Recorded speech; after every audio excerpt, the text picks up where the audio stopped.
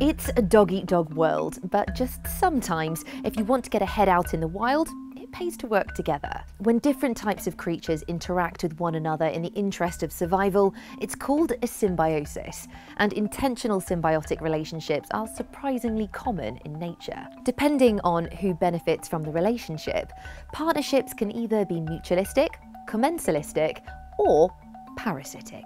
Mutualism is when both creatures benefit from being around each other, like at these remarkable underwater fish spas. Upwelling, nutrient-rich waters draw huge numbers and varieties of fish to seamounts and reefs, but not all of them are here for the food. Hammerhead sharks, turtles, and even manta rays make their way to these specific locations for none other than a premium cleaning service. These big fellas drift calmly around the reef, allowing smaller fish like wrasse, surgeonfish, and angelfish to pick off parasites and algae, leaving them feeling fresh. The big fish get a luxury exfoliation, and the small fish get a tasty meal, so everyone's a winner.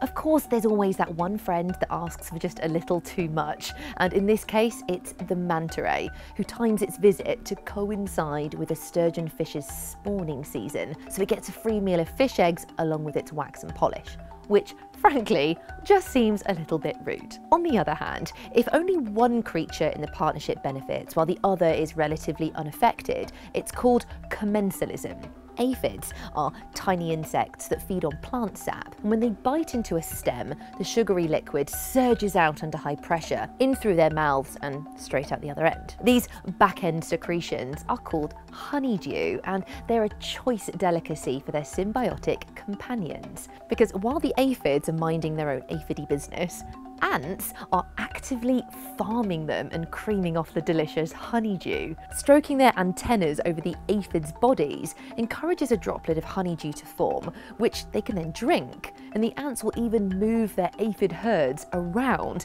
to more productive areas of the plant when supplies start to dry up. So, delicious drink for the ant, business as usual for the aphid.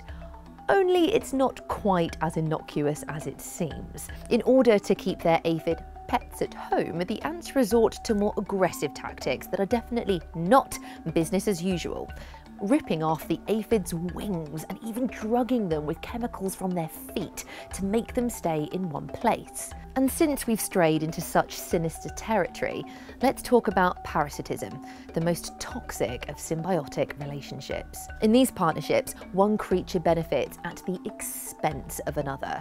And while the survival of the parasite depends on the survival of the host, the freeloaders can often cause illness and eventually death.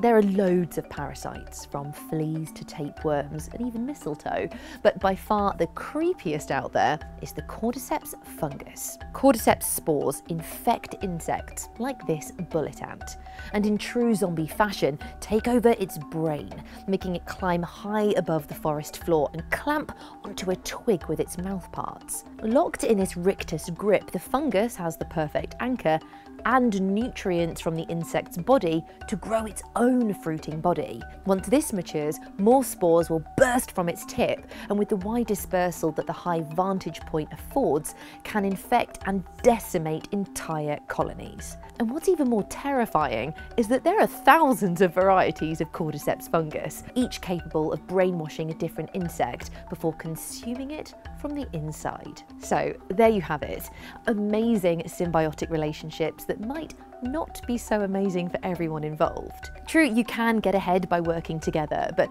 as with so many things in life, it helps to keep an eye out for yourself as well, or you could end up nothing more than a drugged aphid. If you enjoyed this video, be sure to give us a like, and if you're new around here, click subscribe and hit the bell icon to get our Earth Unplugged videos straight to your inbox. We'll see you next time.